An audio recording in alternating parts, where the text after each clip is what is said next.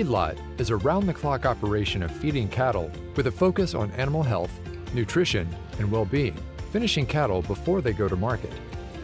Cattle are fattened up or finished on the feedlot over a short period of time.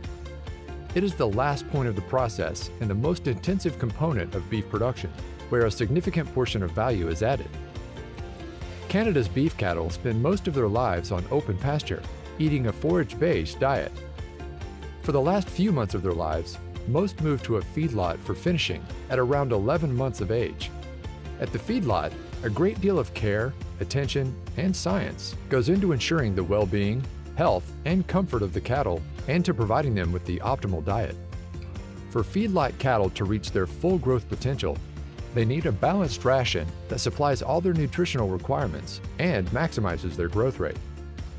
Beef production in a feedlot begins with a diet made up of forages and is changed slowly until it is comprised of about 90% grain.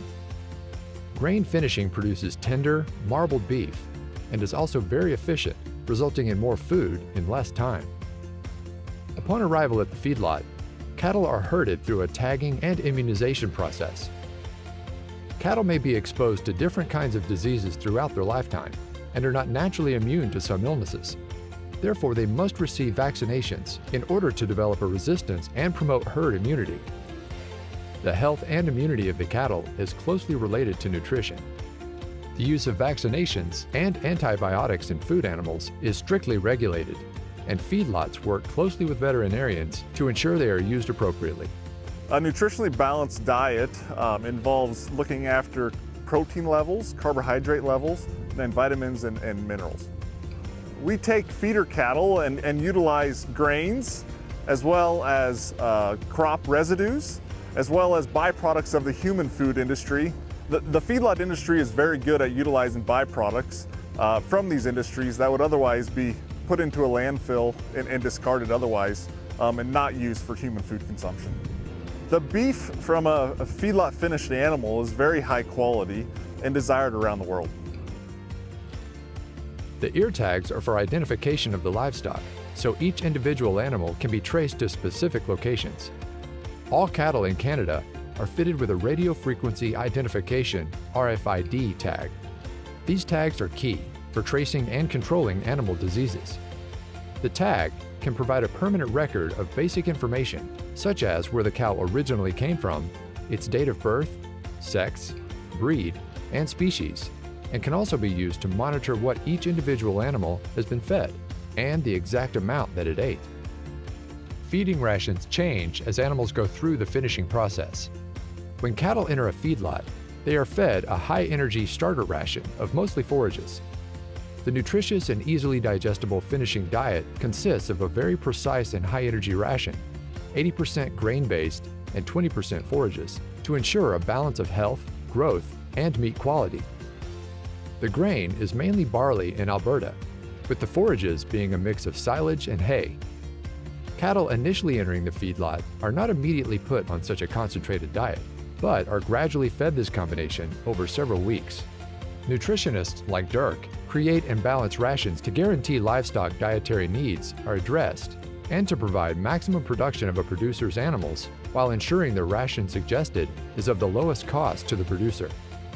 There are three primary constituents in cattle feed: the concentrate, which is typically grain, the roughage, or silage, and supplements, including minerals and vitamins. The makeup of the feed varies with the gender of the animal and how long it has been in the feedlot. It is the job of the feedlot nutritionist to delicately balance each component to customize the precise needs of the cattle at each stage of the feedlot stay. Feeding rations change as animals go through the finishing process. The starter feed ration for animals coming off pasture into the feedlot is high in roughage, such as hay. In comparison, the ration for cattle that are almost finished is high in grains. Grain plays an essential role in the beef industry's ability to provide its customers with premium, flavorful beef. The cattle have plenty of room to move around in the open-air feedlot pens and have free access to feed and water. Cattle are monitored daily to ensure their health and dietary needs are being met and to watch for any indications of potential health issues. Cattle will typically spend 60 to 200 days in a feedlot where they are fed nutritionally balanced rations until they reach the optimum weight for going to market and processed into beef.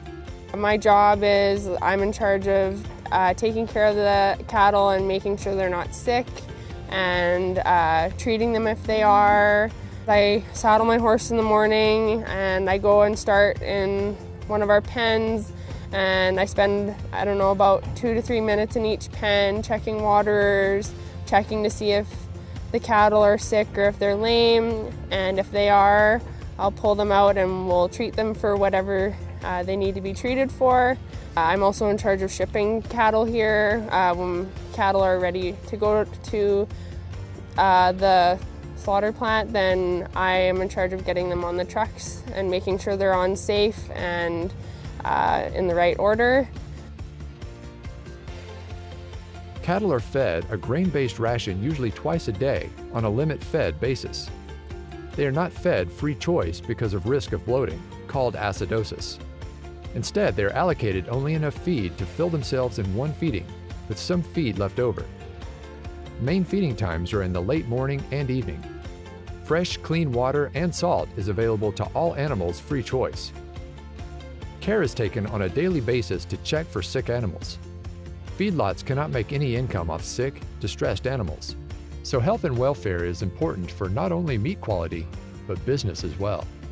Being in the role of a manager, I'm overlooking the feeding, the pen checking, the shipping, making sure animals, when they go to slaughter, they don't have a withdrawal.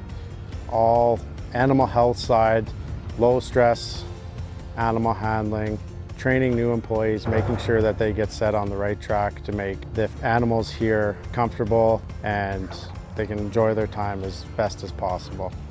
They come in all sorts of different weight classes depending on the time of year. Looking forward, its fall run is coming, so we'll start to get calves in from Auction Mart and some Ranch Direct. Typically at KCL, we get calves in anywhere from 450 to 650 pounds. Upon them arriving at KCL, we will induct them within 48 hours, and that involves giving them an antibiotic, an implant, some IBR boosters, and some fresh feed. When they're fairly new cattle, we'll start them on a high roughage ration, which will include mostly silage and hay. And we feed corn silage here, and then chopped up and packed in our silage bit. As they get older, their ration will change. We will start to feed more grain, higher nutrients, or higher energy feed, so they can perform better and so they can put on more weight in the least amount of time. Cattle are confined to a dry lot that often holds around 70 to 80 head of cattle at a time. They stay within this pen for anywhere from 3 to 6 months. The pens are spacious, allowing each animal ample room to behave naturally in terms of movement and interaction. For the comfort of the cattle during their stay, bedding is added regularly for resting, and all animal waste is regularly removed for optimal health and well-being. While in the feedlot, cattle are given ample amounts of clean, fresh water on a regular basis. Even with a well-managed feeding program, animal performance will lag if cattle have to struggle through mud and/or manure to get to the feed bunk or water and don't have enough space to rest comfortably. That's why advances in pen design and construction are creating a healthier environment for cattle while on the feedlot. Behind us we have some fly ash pens. It's a new technology that's just come out the last few years, and we've been putting it in because we've been spending so much money on the use of putting in clay back in the pens after it's been punched out by cattle. This product removes that. Rolled compacted concrete is it's a byproduct. It has fly ash in it that comes from the coal plants. When mixed with concrete powder and dry rolled into the pens, it fires and creates a concrete-like substance that's quite a bit cheaper than wet concrete. Will last up to from 10 to 15 years, maybe even longer. It saves on cleaning time. It's very easy for an unskilled operator to clean a fly ash pen compared to a dirt floor pen. When you're losing 8 to 10 inches of clay in the wet springs, the environment isn't that great for cattle, and here you don't see that anymore. There's also better feed conversion. Foot health is better in these pens. I think people could use it as a form of dust control. In the dry evenings of this summer, you could look down the alleys and there was quite a difference between our dirt floor pens and our rolled compacted concrete pens. We're expecting that it could be a 5 to 7 year payback compared to putting in dirt or clay into the pens. Roller compacted concrete is becoming increasingly popular in prairie feedlots. They bring possible improvements in animal welfare, food safety, and productivity, making it a worthwhile investment for the feedlot owner. It's quite expensive to do, but I think in the long run, we see some significant savings with our manure hauling bill. We're not hauling any dirt out. The cattle are obviously standing on a hard surface, so you'll be getting better gains and the cattle are healthier and happier. And also the employees really like it because they're not sinking up their knees in mud when there are rain events.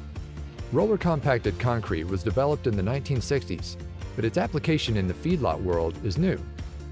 The benefits for cattle health, feedlot efficiencies, and environmental performance are all being studied, but feedlots using the product have already observed reduced pen dust, which improves air quality, as well as water quality in the dugouts near the pens. Reduced loss of clay every time the pen is cleaned. This means less pen maintenance, and also reduces the emissions created by trucks hauling away manure mixed with clay. Less mud in pens gives cattle more room to roam, and also promotes foot health. Monitoring weight gain and feed intake is important in determining readiness for processing. Once a group of animals have reached target weight and size, they are moved out of the pen and loaded onto cattle liners to go to the processing plant. Pens are cleaned out after a group of cattle are moved out and made ready for the arrival of new cattle. Cattle feeders possess extensive training and experience in animal husbandry. These skills, combined with sound professional judgment, are integral to the many day-to-day animal care decisions impacting the well-being of individual animals and overall herd health. From the hands-on operation of the feedlot out in the pens, there is another side to the business that involves more of the management and administration. Karleen Clark is a co-owner of the feedlot and looks after the financial and marketing aspects of the day-to-day feedlot operations. A graduate of Lethbridge University, Karleen brings several business management and agricultural qualifications with her. I went to the University of Lethbridge and took my bachelor's in management. I was lucky there that I was able to kind of curate my degree towards agriculture and business. So I took a lot of business classes like economics and finance, accounting, marketing. But then I was also able to take some ag courses, so it worked out really well. I brought it back about 3 years ago now and have been working full-time ever since. I also help out with the risk management. So cattle are sold on a market board, so we never know the prices, so there's a lot of risk to that. So I helped my father to manage those risks with forward contracts and options and all these technical crazy things. For performance and other aspects of the business, we do a lot of benchmarking with ourselves and with other feedlots in the area. I would definitely recommend a career in agriculture. It's very diverse in where you can step into. So we have the labor and the outside side. You can run equipment, you can work with animals, and then we also have the business side. So you could come work at a feedlot in the office and do accounting or data analysis and stuff like that, or you can be a professional like a veterinarian or a nutritionist. You could also go be a salesperson. There's just a lot in agriculture that you can do. It's very diversified. But you also get the nice down-home family aspect of agriculture. Most farms are family run, so it kind of, that feeling permeates throughout the whole industry. Feedlot owners tend to be immersed in their business, and like many others, Les and Lisa Wail live on their feedlot. As a family-run business, this is important and a formula that is working for them. Our company was established in 1999, and since then we have grown somewhat, added another feedlot or two, and quite a bit of land base. So my wife Lisa and I started it, and our kids have joined us. And my one daughter, Karleen, went to the U of L to take business management, and she decided to come back to the feedlot. And now she's working hand in hand with us to grow our business. And we hope that, you know, this operation can thrive so that grandkids can maybe have an opportunity to work here as well. And I think the people don't realize is that the vast majority of the owners actually live on the operation. So we live and breathe the business every day, and it's not like we're absentee owners that live in the city. So yeah, we are there. We have strong rural roots, and our grandkids are, you know, enjoying the state with us too. So we're very conscious of food safety and that kind of stuff. So yeah, we're, you know, the kids are quite involved now too, the two girls and the one son-in-law. So that has rejuvenated us a bit too. And so we're in growth mode. We are expanding our quota location we were doubling it, and that should be done hopefully this fall. That is, we hired our own nutritionist. So we wanted to make sure that our animals get the best nutrition available in the world. So we hired a very young, bright young man from Nebraska, and he's worked for us for, I think, like 3 or 4 years already. So yeah, we take our business serious and the health and welfare of our animals too. Today, feedlot owners have to look to the future and consider ways to maximize their profits and bottom line. One way of ensuring this is implementing renewable energy to run the feedlot operation. We decided to explore the solar panel path because some of my peers within the feedlot industry had put them up. I started getting curious, and I sat down and talked to a couple of them, and it's a new thing, but they've had some pretty good success, no hiccups so far. We could see some return on investment. We're calculating about a 10-year payback with the present energy prices. So, and our long-term thoughts are that electrical energy will eventually be going up gradually, so maybe it'll be paid back even quicker. By the end of this year, we should be able to see some significant savings on our power bills and maybe get a sense of where we're at. Right now, we decided to put panels here because it's a good location. It's kind of on top of a coulee pasture, which we weren't using extensively either.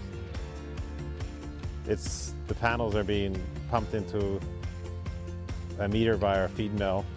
So whatever is not being used by the operation here is being put back into the grid. So that was important for us.